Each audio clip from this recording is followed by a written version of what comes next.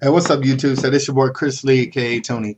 Guess what? Great news! I finally got the system audio to go ahead and record with Camtasia 7 and Adobe Audition 3.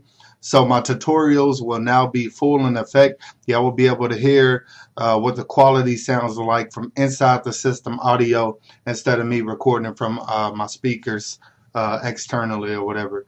So what I have here is I have a guy on YouTube. His name is, let me see. Well, his YouTube page name is Prism Flash or something like that. He's been watching my tutorials. Shout out to you for that. He's been watching my videos, and a lot of people have been saying that since they've been watching my tutorials, that my tutorials help, but they haven't quite been able to get the quality that I get. So right off the back, he went ahead and sent me a piece of his music, a track, and a vocal. And what I'm pretty much finna do is just show y'all what I do with my vocals to actually get my quality good.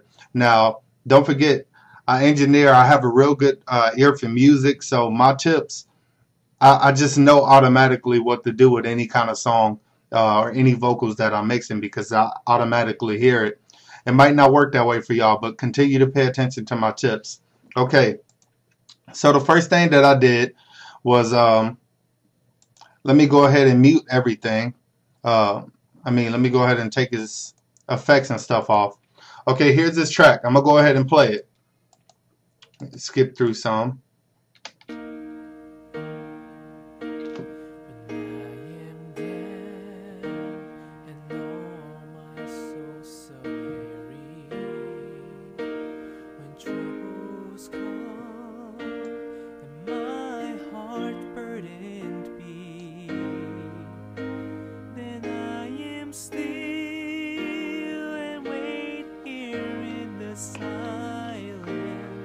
Okay, so you hear exactly what his vocals sound. That's let me go ahead and play just a little piece without the beat.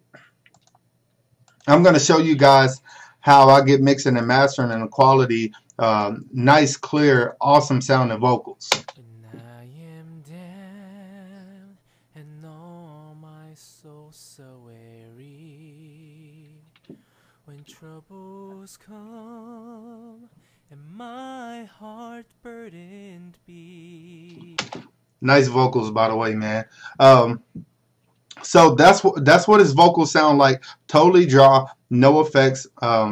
It's always better to work with draw vocals that have dead sound, no acoustics or any other echoes or any of that extra stuff when you're recording. Record with draw vocals and then put your effects, apply your effects after to make it sound a lot cleaner, a lot better. Okay. So first thing that I did with his vocals is on his track down here with the EQ, you have 3, 2, 1. 3 stands for the high, 2 stands for the mid, 1 stands for the low. You got it? Okay. Now what I did right here was I kept this at 7,000, this at 2,500, and this at 160. It usually changes for me, my vocals, and somebody else's, but I'm doing what's best for his vocals right now. Okay, on a 3, I turned the gain up to 14. For the mid, for number 2, I turned it up to 3, and for the 1, I turned it down to -4. Y'all see exactly what I did. So before I apply any other effects, watch what that does. It's gonna brighten it up. When I am down and all my soul so weary, when troubles come. Bam. I know you can hear it. If you can't, it's because you haven't developed a good ear for music yet. Okay, that's the EQ. Now check this out. Next thing that I decided to do, just letting y'all know what I use. I don't know what kind of mic he uses. I think he used the AT2020 or something like that. So I'm showing y'all what I can do with somebody who records with an AT2020, AT35, whatever.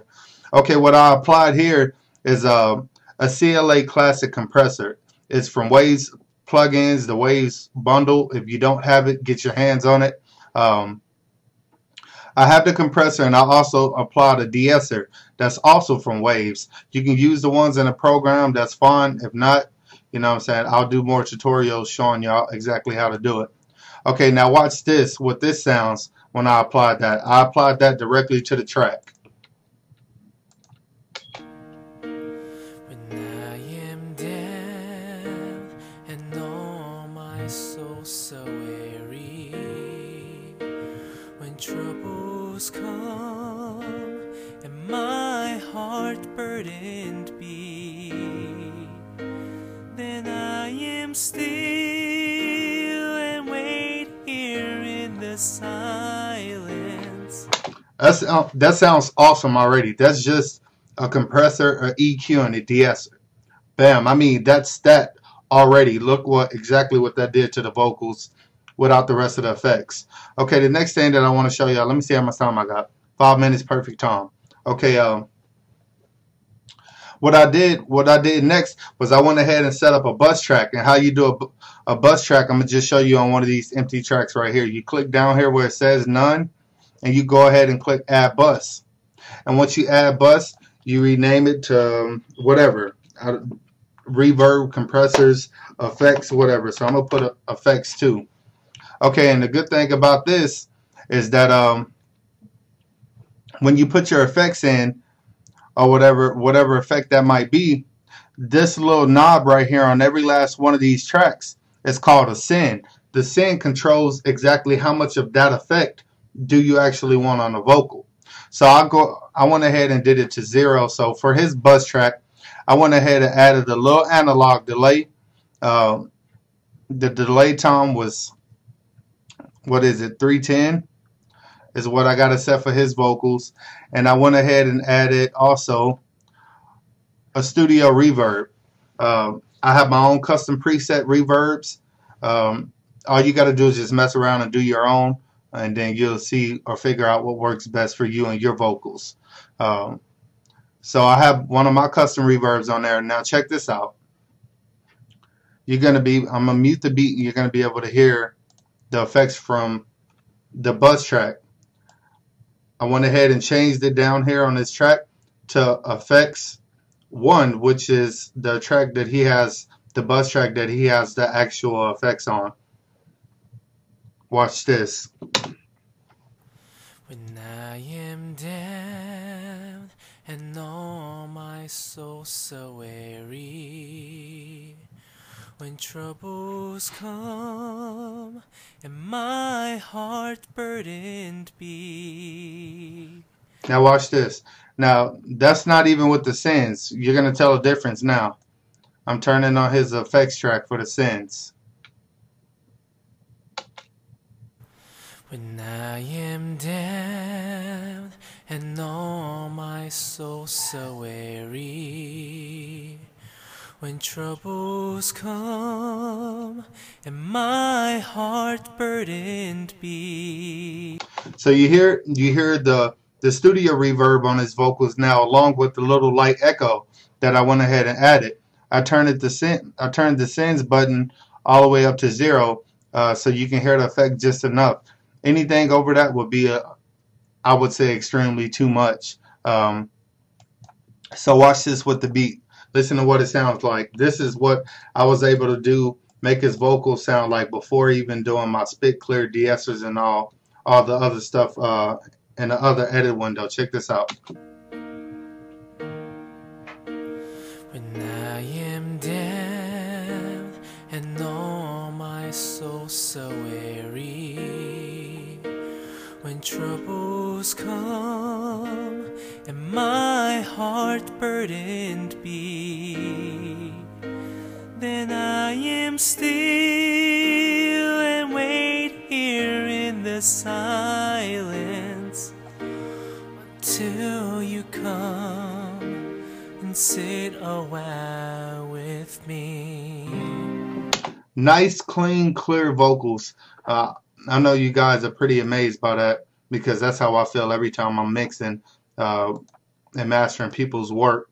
And thank you also for sending me your vocals so I can do this little vocal test or whatever to help people out with this tutorial. Okay, the next thing that I want to show y'all that y'all do actually beforehand, or however y'all want to do it, it's up to y'all. What I like to do is I like to go to Fft Filter, and I like to apply a de-esser. So let me see. When I am down. Okay, that's just a de-esser. I might have added one earlier. I don't remember. So just for right now, I'm gonna take that one off just in case. Then I want to go to Graphic Equalizer. Now this don't have a spit clear like Cool Edit Pro would have. I usually put leave vocal, presence, and clarity. And you can kind of mess with these, whatever you need to do to make it sound better. When I am down. Okay, that's the next thing I do. Now, most people, I usually don't need to do any noise reduction. Not for me in my case, because my booth and everything is well soundproofed, and I don't have any extra noise or BS in the background. But it never hurts to do it. A lot of people like to do it. Me personally, I never need to. But yeah, the noise reduction, y'all know how I go. Just capture from profile.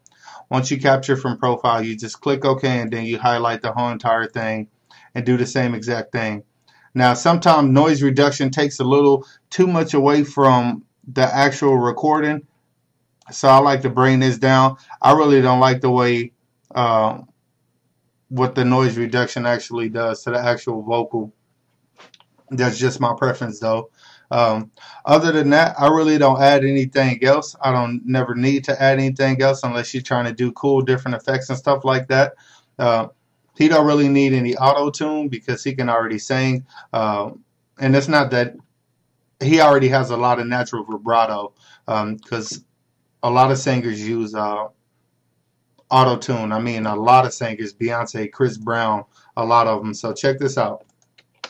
When I am down and all my soul so weary, when troubles come and my heart burdened be, then I am still and wait here.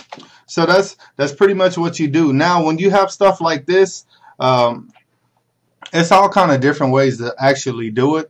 I'm not sure if this program actually has like a actual gain button, because I don't use it more than I use, Pro Tools. I like Pro Tools and Logic, and I like this program too, but I use it for y'all's purposes to be able to do different tutorials and stuff for y'all. But I'm not really, maybe I'm just not looking right now, but I'm not really finding a gain button. Let me take my time real fast. I just don't want to use up the whole video for it. EQ. I don't know. I guess I'll have to find it a little bit later. But yeah, you want to be able to take the vocal that he has. You can either do it as a whole, but you want to gain some of this down. You want to take the vocals down, make them a little smaller, so they're not as loud. Check it out. You raise me up so I can stand on mountains. You raise me up to walk on stormy seas. So that's pretty much is a good vocal. Like I said, I would gain that down, but if you can notice with the levels, I'm in the green, and you'll be good until you can go but somewhere in between the green, a little bit in the yellow area when you're recording. That's where you want to try to get right between like the yellow and the green, like the lime greenish color. Once you start shooting up into the red, your vocals are too loud, you're clipping. If you're pressing spacebar and your vocals is only shooting up to about right here, then you probably need to gain your vocals up some so they can be louder. So this was my quick tutorial. I hope this tutorial helped y'all a lot. I know y'all keep asking me, but that's pretty much what I do for my songs and stuff in every program. It works the same in every program, exactly what I just showed y'all. So go ahead and continue to watch my videos. Follow me at Twitter at Tooney07. That's TOONEY07. go ahead and find me on Facebook. I'll post links and stuff like that. Check out my music. Like I said, I hope this tutorial helped y'all a lot. Shout out and thanks to the guy, the YouTuber, who sent me this vocal, so I was able to show y'all exactly what I do to try to mix and master and get the vocals right. And I hope it helped. Stay tuned. Thanks for watching.